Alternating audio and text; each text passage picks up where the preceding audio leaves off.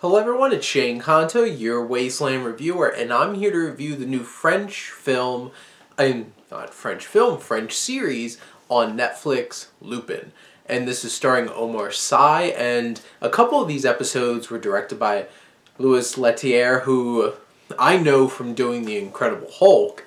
And this show is about a man who dives into becoming a thief and specifically is trying to show that his father, who committed suicide in prison, was not the one that stole this very famous, very valuable necklace from a rich family.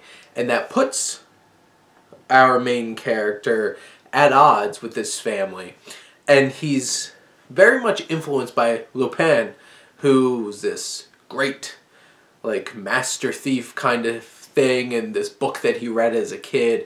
And this show, really at the core of it, has this paternal relationship.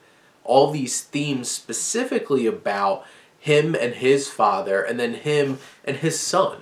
And Sy does a really great job of bringing a lot of charisma to the main character in the show, and you care about him. And that's the most important thing, is you care about this plight. And it's really digging down with a lot of social issues, classism, and why he's trying to bring to light what this guy did, this rich, very powerful man. And in each episode, there's some great heist scenes. There's some, great Ocean's 11 type moments of, here's a twist, and those things work. And it starts out fun in that first episode or so, but it does gain some weight as things get more intense. People lose their lives in the name of this rich and powerful man trying to keep things undercover.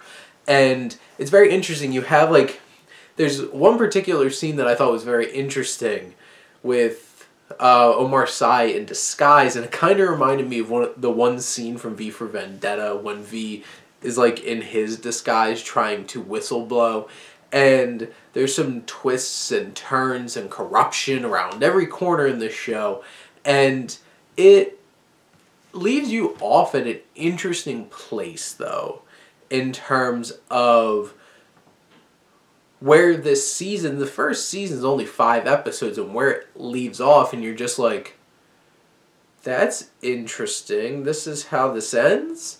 But I'm still super invested and excited to see where it goes next. And I really enjoyed this show quite a bit, and I think this is a good win for Netflix, especially to start 2021. So I highly recommend going to check out Lupin.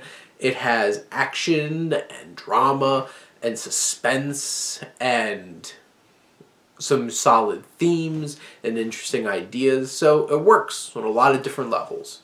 But those are my thoughts on Lupin. Let me know what you think, and let's talk some TV. But thank you as always for tuning in and supporting your Wasteland reviewer.